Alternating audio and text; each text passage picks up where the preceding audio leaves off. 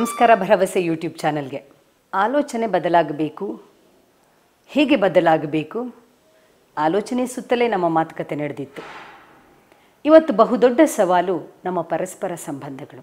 ಯಾರ ಜೊತೆಗೆ ಇರಬಹುದು, ಗಂಡ ಹೆಂಡತಿ, ತಂದೆ ಮಕ್ಕಳು, ತಾಯಿ ಮಕ್ಕಳು, ಪರಸ್ಪರ ಸಂಬಂಧಗಳು ಅಂದ ತಕ್ಷಣ ನಮಗಿಷ್ಟೇ ಮಾತ್ರ ನೆನಪಾಗುತ್ತೆ. ಅಲ್ಲ, ಆಫೀಸಲ್ಲಿ ಇರ್ಬೋದು, ನಮ್ಮ ಸುತ್ತಮುತ್ತಲೂ ಇರ್ಬೋದು, ದಿನ ಭೇಟಿಯಾಗೋರು ಇರಬಹುದು. ಪ್ರತಿಯೊಬ್ಬರ ಜೊತೆಗೂ ನಮ್ಮ ಸಂಬಂಧಗಳು ಹೇಗೆ ಇರುತ್ತೆ ಅನ್ನೋದ್ರ ಮೇಲೆಯೇ ನಮ್ಮ ಸಂತೋಷ ಅವಲಂಬಿತವಾಗಿದೆ. ಅಂದರೆ ನಮ್ಮ ಪರಸ್ಪರ ಸಂಬಂಧಗಳು ಎಷ್ಟು ಮುಖ್ಯ ಅಂತಾಯಿತು. ಈ ನಮ್ಮ ಪರಸ್ಪರ ಸಂಬಂಧಗಳನ್ನು ಕೂಡ ನಾವು ಚೆನ್ನಾಗಿ ಇಟ್ಕೊಳ್ಳೋದು ಒಂದು ಸ್ಕಿಲ್ ಎನ್ನುವ ಹಾಗೆ ಮೆಟಾಕಾಗ್ನಿಷನ್ ಸ್ಕಿಲ್ಲನ್ನು ಹೇಳ್ತಾ ಬಂದ್ವಿ. ಇದ್ರ ಬಗ್ಗೆ ನಮಗೆ ಹೆಚ್ಚಿನ ಮಾಹಿತಿಯನ್ನು ಇವತ್ತು ಡಾಕ್ಟರ್ ಉಷಾ ವಸ್ತಾರೆ ಅವರು ತಿಳಿಸ್ಕೊಡ್ತಾ ಇದ್ದಾರೆ. ನಮ್ಮ ಪ್ರಾಫಿಟ್ ಪ್ಲಸ್ ಓದುಗರಿಗೆ ಚಿರಪರಿಚಿತವಾದಂತಹ ಡಾಕ್ಟರ್ ಉಷಾ ವಸ್ತಾರೆಯವರು ನ್ಯೂರೋ-ಸೈಂಟಿಸ್ಟು, ಯೋಗಕ್ಷೇಮದ ಸಂಸ್ಥಾಪಕರು. ನಮಸ್ಕಾರ. ನಮಸ್ತೆ. ನೀವು ಮೆಟಾಕಾಗ್ನಿಷನ್ ಸ್ಕಿಲ್ ಅಂತ ಹೇಳಿದ್ರಿ. ಇದು ನನ್ನ ಮನಸ್ಸಲ್ಲಿ ಎಷ್ಟು ಅಚ್ಚೊತ್ತು ಬಿಡ್ತು ಅಂದರೆ, ಹಾಗಾದರೆ ನಮ್ಮ ಆಲೋಚನೆಗೆ ಒಂದು ಕ್ರಮಬದ್ಧತೆ ಇದೆ, ನಮ್ಮ ಇಡೀ ಕೆಲಸದ ಹಿಂದೆ ಒಂದು ವ್ಯವಸ್ಥಿತತೆ ಇದೆ, ಮನಸ್ಸು ಹಾಗೆ ಕೆಲಸ ಮಾಡುತ್ತೆ. ಇಷ್ಟರ ಮಟ್ಟಿಗೆ ನಂಗೆ ಅರ್ಥ ಆಯಿತು. ಇದ್ರ ಮೂಲಕವೇ ನೀವು ಹೇಳ್ತಾ ಇದ್ರಿ, ನಮ್ಮ ಸಂಬಂಧಗಳನ್ನು ಚೆನ್ನಾಗಿಟ್ಕೊಳ್ಬಹುದು, ಅಥವಾ ಮಕ್ಕಳು ಇರ್ಬೋದು, ಮನೇಲಿ ಇರುವವರು ಇರ್ಬೋದು, ಪ್ರೊಫೆಷ್ನಲ್ಸ್ ಇರ್ಬೋದು, ಹೇಗೆ ಒಂದು ಒಳ್ಳೆಯ ಜೀವನವನ್ನು ಹೊಂದೋದಕ್ಕೂ ಕೂಡ ಇದು ಸಹಾಯ ಆಗುತ್ತೆ ಅನ್ನೋದನ್ನು ಹೇಳಿದ್ರಿ. ಇದ್ರ ಬಗ್ಗೆ ನಮಗೆ ಇನ್ನಷ್ಟು ವಿವರಣೆಗಳನ್ನು ಒಬ್ಬ ನ್ಯೂರೋ ಸೈಂಟಿಸ್ಟ್ ಆಗಿ ನೀವು ಹೇಳಿದ್ರೆ ಅದು ನಿಜವಾಗಿಯೂ ನಮಗೆ ತಿಳ್ಕೊಳ್ಳೋದಕ್ಕೆ ಬಹಳ ಅನುಕೂಲವಾಗುತ್ತೆ madam. Especially metacognition, how it affects interpersonal relationships ಅನ್ನೋದು ಈಗ ತುಂಬ ಇತ್ತೀಚಿನ ನಡೀತಾ ಇರೋ ಸಂಶೋಧನೆ ಮೇಲೆ ನಾನು ಅದನ್ನು ಹೇಳ್ತೀನಿ. ಇಂಟರ್ಪರ್ಸನಲ್ ರಿಲೇಷನ್ಶಿಪ್ಸ್ ನಾನು ಯಾವಾಗಲೂ ಹೇಳ್ತೀನಿ, ನಮ್ಮ ಫೈನಾನ್ಸಸ್ ಇರಬಹುದು, ನಮ್ಮ ಫಿಸಿಕಲ್ ಹೆಲ್ತ್ ಇರಬಹುದು, ನಮ್ಮ ಮೆಂಟಲ್ ಹೆಲ್ತ್ ಇರಬಹುದು, ನಾವು ಯೂಶ್ವಲಿ ಇದು ಮೂರಕ್ಕೇ ನಾವು ಜಾಸ್ತಿ ತುಂಬ ಫೋಕಸ್ ಮಾಡೋದು. ಬಟ್ ಈ ಫೈನಾನ್ಸಸ್ ಆ್ಯಂಡ್ ಅವರ್ ಹೆಲ್ತ್ ಅದೆರಡಕ್ಕಿಂತನೂ ಜಾಸ್ತಿ ಮುಖ್ಯ ನಮ್ಮ ಪರಸ್ಪರ ಸಂಬಂಧ. ಅದನ್ನು ಯಾವಾಗಲೂ ಹೇಳ್ತಾನೆ ಬರ್ತಾ ಇದ್ದೀನಿ. ಇದು ಎರಡು ಅಕಸ್ಮಾತ್ ಒಂದು ವಯಸ್ಸಾದ ಮೇಲೆ ಇದು ಯಾವುದಾದ್ರೂ ಏರುಪೇರಾಗಬಹುದು. ನಮ್ಮ ಫೈನಾನ್ಷಿಯಲ್ ಹೆಲ್ತ್ ಇರಬಹುದು, ನಮ್ಮ ಫಿಸಿಕಲ್ ಹೆಲ್ತ್ ಇರಬಹುದು.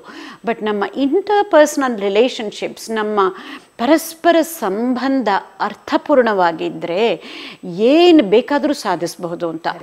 ಇದನ್ನು western neuro scientist especially NIH ಅಲ್ಲಿ ಇದನ್ನು ಗಮನಿಸಿ ಕ್ಲಿನಿಕಲ್ ಟ್ರಯಲನ್ನೇ ನಡೆಸಿದ್ದಾರೆ. ಏನು the clinical trial is called metacognitive interactive therapy. ಇದನ್ನು ಒಂದು ಕ್ಲಿನಿಕಲ್ ಟ್ರಯಲ್ ಆಗಿ ಮಾಡಿ, ಯಾತಕ್ಕೆ ಅಂತಂದರೆ ಏನು ಹಾಗಂದ್ರೆ ಕ್ಲಿನಿಕಲ್ ಟ್ರಯಲ್ ಅಂದರೆ ಕ್ಲಿನಿಕಲ್ ಟ್ರಯಲ್ ಅಂದರೆ ಮತ್ತೇನೂ ಇಲ್ಲ. ಇವಾಗ ನಮ್ಗೆ ಏನಾದರೂ ಒಂದು ಹೊಸ ಮೆಡಿಸಿನ್ ಬರುತ್ತೆ ಮಾರ್ಕೆಟಲ್ಲಿ, ಹೆಂಗೆ ಅದು ಹೊಸ ಮೆಡಿಸಿನ್ ಮಾರ್ಕೆಟಿಗೆ ಬರೋಕ್ಕಿಂತ ಮುಂಚೆ ಒಂದು ಕೂಲಂಕುಷವಾಗಿ ವೈಜ್ಞಾನಿಕವಾಗಿ ಸಾಬೀತುಪಡಿಸ್ತಾರೆ. ಎವಿಡೆನ್ಸ್ ಬೇಸ್ಡ್ ರಿಸರ್ಚ್ ಅಂತ ಹೇಳ್ತೀವಲ್ಲ, ಇದ್ರವರೆಗೂ ಮೆಡಿಸನ್ಗೆ, ಇಂಜೆಕ್ಷನ್ಗೆ, ಡಿಫ್ರೆಂಟ್ ಟೈಪ್ಸ್ ಆಫ್ ಮೆಡಿಸಿನ್ಸ್ಗೆ ಇದು ಕ್ಲಿನಿಕಲ್ ಟ್ರಯಲ್ ಆಗಲೇಬೇಕು ಬಿಫೋರ್ ಅಲ್ಲಿ FDA ಅಂತ ಅದು ಅಪ್ರೂವ್ ಮಾಡೋಕ್ಕಿಂತ ಮುಂಚೆ. ಅದೇ ರೀತಿ ಇವಾಗ ಮೆಡಿಸಿನ್ ಒಂದೇ ಅಲ್ಲ, ಈ ಥರ ಒಂದು ಕಾನ್ಸೆಪ್ಟ್ಸಲ್ಲಿ ಈ different ways of looking at mental health ಅನ್ನೋದನ್ನು ಕೂಡ ಈಗ ಕ್ಲಿನಿಕಲ್ ಟ್ರಯಲ್ ಆಗಿ ಮಾಡಿ. ಯಾಕೆಂತಂದರೆ there are many personality disorders. ಅದನ್ನು ಡಿಸಾರ್ಡರ್ ಅನ್ನೋದಕ್ಕಿಂತ ಹೇಳಿ ಮೆಂಟಲ್ ಹೆಲ್ತ್ ಇಶ್ಯೂಸ್ ಅಂತ ಹೇಳೋಣಂತೆ. ಕೆಲವು mental health issues, it could be anxiety, it could be some kind of obsessive compulsive disorder ಇರಬಹುದು, ಅಥವಾ ಪೋಸ್ಟ್ ಟ್ರೊಮ್ಯಾಟಿಕ್ ಸ್ಟ್ರೆಸ್ ಅಂತ ಕೇಳಿದ್ದೀವಿ. ಕೆಲವರು ಸೋಲ್ಜರ್ಸು ಯುದ್ಧ ಮಾಡಿಕೊಂಡು ಮನೆಗೆ ಬಂದಾಗ ಅದರಿಂದನೇ ತುಂಬ ಸ್ಟ್ರೆಸ್ ಆಗುತ್ತೆ, ಅದನ್ನು ಪೋಸ್ಟ್ ಟ್ರೊಮ್ಯಾಟಿಕ್ ಸ್ಟ್ರೆಸ್ ಡಿಸಾರ್ಡರ್ ಅಂತ ಹೇಳಬಹುದು. ಅಥವಾ ಸೋಷಿಯಲ್ ಆಂಗ್ಸೈಟಿ, ಚಿಕ್ಕವ್ರಿಗಿರ್ಬೋದು ದೊಡ್ಡವ್ರಿಗಿರಬಹುದು. ಸೋಷಿಯಲ್ ಆಂಗ್ಸೈಟಿ ಇರುತ್ತೆ, ಅವ್ರಿಗೆ ತುಂಬ ಜನದ ಹತ್ರ ಬೆರೆಯೋದಕ್ಕೆ ಇಷ್ಟ ಇಲ್ಲ. ಇದೆಲ್ಲ different types of anxiety disorders, mental health issue ಅಂತ ಹೇಳೋಣ. ಇದು ಎಲ್ಲದಕ್ಕೂ ಮೂಲ ಅಫ್ಕೋರ್ಸ್ ನಮಗೆ ಯಾತಕ್ಕೆ ಅನ್ನೋದನ್ನು ಬೇಡ, ಬಟ್ ಪರಸ್ಪರ ಸಂಬಂಧ ಬಹಳ ಇಂಪಾರ್ಟೆಂಟ್ ಅಂತ ಸಾಬೀತುಪಡಿಸಿದೆ ವಿಜ್ಞಾನ. ಅದಕ್ಕಾಗಿ ಈ ಪರಸ್ಪರ ಸಂಬಂಧಗಳನ್ನು ನಾವು ಹೇಗೆ ಸರಿಯಾಗಿ ಇಟ್ಕೋಬೇಕು ಅನ್ನೋದ್ರಿಂದ ಈ ನಮ್ಮ ಮೆಂಟಲ್ ಹೆಲ್ತ್ ಇಶ್ಯೂಸು ಇಂಪ್ರೂವ್ ಆಗತ್ತೆ ಅಂತ. ಅದಕ್ಕಾಗಿ this metacognitive interactive therapy, group therapy ಅನ್ನೋದನ್ನು ಕ್ಲಿನಿಕಲ್ ಟ್ರಯಲ್ ಆಗಿ ಮಾಡಿ ಏನು ಸಾಬೀತುಪಡಿಸಿದ್ದಾರೆ, ಇಲ್ಲಿ ಈ ಮೆಟಾಕಾಗ್ನಿಷನ್ ಸ್ಕಿಲ್ಸ್ನ ಬೇರೆ ಬೇರೆ ರೀತಿಯಲ್ಲಿ ಹೇಳಿಕೊಟ್ಟು ಜನಗಳಿಗೆ ಅದನ್ನು ಹೆಂಗೆ ಉಪಯೋಗಿಸ್ಬೇಕು ಅಂತ. ಯಾತಕ್ಕೆ? ನಮ್ಮ ಸೆಲ್ಫ್ ಅವೇರ್ನೆಸ್ಸೇ ಹೆಚ್ಚೋದಕ್ಕೆ. ಆ ಸೆಲ್ಫ್ ಅವೇರ್ನೆಸ್, ನಾನು ಯಾತಕ್ಕೆ ಹಿಂಗೆ ಕೋಪ ಮಾಡಿಕೊಂಡು ನನಗೆ ಪ್ರೀತಿ ಪಾತ್ರರಾದವ್ರ ಮೇಲೇ ನಾನು ಯಾಕೆ ಇಷ್ಟೊಂದು ಬೇಜಾರು ಪಟ್ಕೊಂಡು ಹೇಳಿದೆ, ಕೋಪ ಮಾಡ್ಕೊಂಡು ಹೇಳಿದೆ, ಅದು ಬೇರೆಯವ್ರಿಗೆ ಗೊತ್ತಾಗತ್ತೆ, ನಮಗೆ ಗೊತ್ತಾಗೋದಿಲ್ವಲ್ಲ ನನಗೆ ಯಾತಕ್ಕೆ ಹಿಂಗಾಯಿತು ಅನ್ನೋದನ್ನು. ಅದೇನೇ ಆ ಸೆಲ್ಫ್ ಅವೇರ್ನೆಸ್ ಹೆಚ್ಚಿಸೋದಕ್ಕೆ ಈ ಮೆಟಾಕಾಗ್ನಿಷನ್ ಸ್ಕಿಲ್ಸನ್ನು ಅದನ್ನು ಜೊತೆಗೂಡಿಸಿ ಅದನ್ನು ಹೇಗೆ ನಮ್ಮ ಸೆಲ್ಫ್ ಅವೇರ್ನೆಸ್ ಹೆಚ್ಚಿಸ್ಕೊಂಡು ನಮ್ಮ ಇಂಟರ್ಪರ್ಸನಲ್ ರಿಲೇಷನ್ಶಿಪ್ಸನ್ನು ಇಂಪ್ರೂವ್ ಮಾಡ್ಕೊಳ್ಬಹುದು ಅನ್ನೋದು ಕ್ಲಿನಿಕಲ್ ಟ್ರಯಲ್ಲೇ ನಡೆದು ಹೋಗ್ಬಿಟ್ಟಿದೆ ಸುಧಾ. ಬಹಳ ಒಳ್ಳೆಯ ಬೆಳವಣಿಗೆ ಇದು. ಖಂಡಿತ it's a very unique way of looking at ಈ ಒಂದು metacognition skills as A medicine ಅನ್ನೋದನ್ನು ಬೇರೆ ರೀತಿಯಲ್ಲೇ ತೊಗೊಂಡು ಹೋಗಿದ್ದಾರೆ. ಸೊ ಇದು ಯಾತಕ್ಕೆ ಅಷ್ಟು ಇಂಪಾರ್ಟೆಂಟು ಸೆಲ್ಫ್ ಅವೇರ್ನೆಸ್. ಈಗ ಆಂಗ್ಸೈಟಿ ಇರಬಹುದು ಅಥವಾ ಡಿಪ್ರೆಷನ್ ಇರಬಹುದು. Depression could be mild R sub clinical depression ಇರಬಹುದು. ಏನೋ ಒಂದು ಸಣ್ಣ ಪುಟ್ಟ ಮಾತುಕತೆಯಿಂದ ಗಂಡ ಹೆಂಡತಿನಲ್ಲಿರಬಹುದು, ಅತ್ತೆ ಸೊಸೆನಲ್ಲ ಇರಬಹುದು, ಅಕ್ಕ ತಂಗಿರಲ್ಲಿ ಇರಬಹುದು, ಅಥವಾ ಇನ್ಯಾವುದೋ ಒಂದು ವಿಚಾರಕ್ಕೆ ಒಂದು ಸಣ್ಣ ಒಂದು ಮನಸ್ತಾಪ ಬಂದಾಗ ಕೆಲವು ಸಲ ಅದೇ ದೊಡ್ಡದಾಗಿ it could either lead to depression, anxiety, especially with people who are very sensitive. ಸೂಕ್ಷ್ಮಮತಿಯಾದವ್ರಿಗೆ ಅದು ಹೆಂಗೆ ಅಫೆಕ್ಟ್ ಆಗುತ್ತೆ ಅಂತಂದರೆ that is how it affects mental health conditions ಅನ್ನೋದನ್ನು ಈಗ ಮೇಲಿಂದ ಮೇಲೆ ಬಹಳ ರಿಸರ್ಚ್ ನಡೀತಾ ಇದೆ. So it is one of the unique ways of improving interpersonal relationships through metacognitive skills. ಇದು ಒಂದನ್ನು ಹೇಳಿದ್ರೆ ನಿಮ್ಗೆ ಇದು ಒಂದನ್ನು ಹೇಳಿ ಇದನ್ನು ಮುಗಿಸ್ತೀನಿ, ಅರ್ಥ ಆಗುತ್ತೆ. ಯಾತಕ್ಕೆ ಈ ಮೆಟಾಕಾಗ್ನಿಷನ್ ಸ್ಕಿಲ್ಸ್ ಇಂಪಾರ್ಟೆಂಟ್ ಅಂತಂದರೆ it opens up hour communication. Because ನಮ್ಮದನ್ನೇ ನಾವು ಯೋಚನೆ ಮಾಡಿದಾಗ ನಾನು ಹಿಂಗೆ ಮಾಡಬಾರ್ದಿತ್ತು ಅಥವಾ ಅವ್ರು ಹಿಂಗೆ ಮಾಡಬಾರ್ದಿತ್ತು ಅನ್ನೋದು ಅರ್ಥ ಮಾಡಿಕೊಂಡಾಗ we go back and open up the communication. ಇಲ್ಲೇ ಹೋದರೆ ತುಂಬ ಮನೆಗಳಲ್ಲಿ ಕಮ್ಯುನಿಕೇಷನ್ನೇ ಇರೋದಿಲ್ಲ. ಆವಾಗ ನಾವು ಬೇರೆ ರೀತಿಯಲ್ಲಿ ಇನ್ನೊಬ್ಬರನ್ನ ಅರ್ಥ ಮಾಡ್ಕೊಳ್ಬೇಕಾಗತ್ತೆ. ಕಮ್ಯುನಿಕೇಷನ್ ಇದ್ದಾಗ ಇನ್ನೂ ಸ್ವಲ್ಪ ಸುಲಭ ಅಂತ.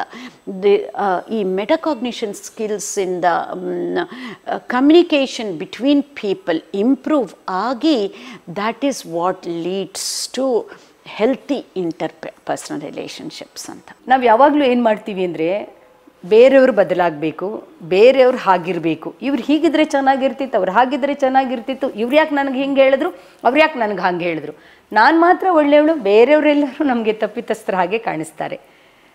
ಸೆಲ್ಫ್ ಅವೇರ್ನೆಸ್ ಜಾಸ್ತಿ ಆಗ್ತಾ ಅವಾಗ ಗೊತ್ತಾಗುತ್ತೆ ಬೇರೆಯವ್ರನ್ನೆಲ್ಲ ನಾನು ದೂಷಿಸಬೇಕಾಗಿದ್ದು ನನ್ನನ್ನು ನಾನು ಪರಿಶೀಲಿಸಿಕೊಳ್ಬೇಕು ಅಂತ. ಆ ನಮ್ಮನ್ನು ನಾವೇ ಪರಿಶೀಲಿಸಿಕೊಳ್ಳುವಂಥದ್ದು ಬರೋದೇ ಸೆಲ್ಫ್ ಅವೇರ್ನೆಸ್ಸಿಂದ ಅಂತ ಭಾಳ ಚೆನ್ನಾಗಿ ನಮಗೆ ಅರ್ಥ ಮಾಡಿಸಿದ್ರಿ ಮೇಡಮ್. ಖಂಡಿತ. ಬಿಕಾಸ್ ನಾವು ಇದೆಲ್ಲ ಹೇಳ್ತಾ ಇರೋದು ನಾವು ಇದನ್ನು ಕೇಳಿಕೊಂಡು ಇನ್ನೊಬ್ಬರ ಹತ್ರ ಹೋಗಿ ಇನ್ನೊಬ್ಬರನ್ನು ಚೇಂಜ್ ಮಾಡೋದಕ್ಕಲ್ವಲ್ಲ. ಇದು ನಾವೇ ತಿಳ್ಕೊಂಡು ನಾವೇ ಇದನ್ನು ಅರಿವು ಮೂಡಿಸ್ಕೊಂಡು ನಮ್ಮ ಅರಿವು ಸ್ವಯಂ ಅರಿವು ಹೆಚ್ಚಿಸ್ಕೊಂತ ನಾವು ಬದಲಾವಣೆ ಆದರೆ ಖಂಡಿತ ಬೇರೆಯವರು ಬದಲಾವಣೆ ಆಗ್ತಾರೆ, ಮನೆಯಲ್ಲಾಗಲಿ ಸೊಸೈಟಿನಲ್ಲಾಗಲಿ. ಅದಕ್ಕೆ ಅಲ್ವಾ ಗಾಂಧೀಜಿ ಹೇಳಿರೋದು, you B the change that you want to C in the society, you B the change that you want to C in others ಅಂತ. ಅದೇನೇ ನನಗೆ ಇವಾಗ ನಮ್ಮ ಒಂದು ಸೆರೆನಿಟಿ ಪ್ರೇಯರ್, ಪ್ರಶಾಂತ ಪ್ರಾರ್ಥನೆ ನೆನಪಾಗತ್ತೆ. ಎಲ್ಲನೂ ನಾವು ಬದಲಾವಣೆ ಆಗೋಕ್ಕೆ ಎಷ್ಟೊಂದು ನಮ್ಮ ಕೈನಲ್ಲಿ ಇಲ್ಲ ಬದಲಾವಣೆ ಆಗೋಕ್ಕೆ. ನಾವು ಯಾವುದು ಬದಲಾವಣೆ ಆಗೋಕ್ಕೆ ಸಾಧ್ಯ ಇಲ್ವೋ ಅದನ್ನು ನಾವು ಒಪ್ಕೊಳ್ಬೇಕಾಗತ್ತೆ.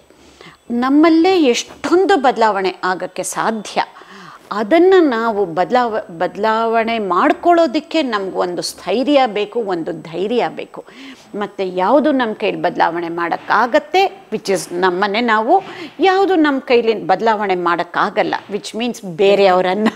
ಎಕ್ಸಾಕ್ಟ್ಲಿ ಆ ಒಂದು ಡಿಫ್ರೆನ್ಸಿನ ವಿವೇಚನಾ ಶಕ್ತಿ ಬರುತ್ತೆ ಅಂತಂದ್ಬಿಟ್ಟು. ನಾವು ಬದಲಾಗೋದು ಬಹಳ ಸುಲಭ, ಬೇರೆಯವರನ್ನು ಬದಲಾಯಿಸೋದಕ್ಕಿಂತ. ಬಹುಶಃ ಇದು ಒಂದು ಮಾತು ಸಾಕು ನಮ್ಮ ಬದುಕು ಬದಲಾಗೋದಕ್ಕೆ. ಏಕೆಂದರೆ ಯಾವಾಗಲೂ ಜೀವನದಲ್ಲಿ ಬೇರೆಯವರು ಬದಲಾಗಲಿ ಅಂತಲೇ ಕಾಯ್ತಾ ಇರ್ತೀವಿ. ಇಲ್ಲ, ನಾನು ಬದಲಾಗಬೇಕು, ಇವತ್ತು ನಾನು ಬದಲಾಗಬೇಕು ಅನ್ನೋದೇ ನಮ್ಮ ದೀಕ್ಷೆಯಾಗಲಿ. ಯಾಕಂದರೆ ಬದಲಾವಣೆಗೆ ಒತ್ತು ಕೊಟ್ಟ, ಬದಲಾವಣೆಗೆ ಬಾಗಿಲು ತೆರೆದಂತಹ ಭರವಸೆ ಚಾನಲ್ ಇದು. ದಯವಿಟ್ಟು ಸಬ್ಸ್ಕ್ರೈಬ್ ಆಗಿ, ನಿಮ್ಮ ಸ್ನೇಹಿತರಿಗೆ ಬಂಧುಗಳಿಗೆ ಶೇರ್ ಮಾಡಿ, ನಮ್ಮ ಜೊತೆಗೆ ಹೆಜ್ಜೆ ಇಡಿ. ನಮಸ್ಕಾರ.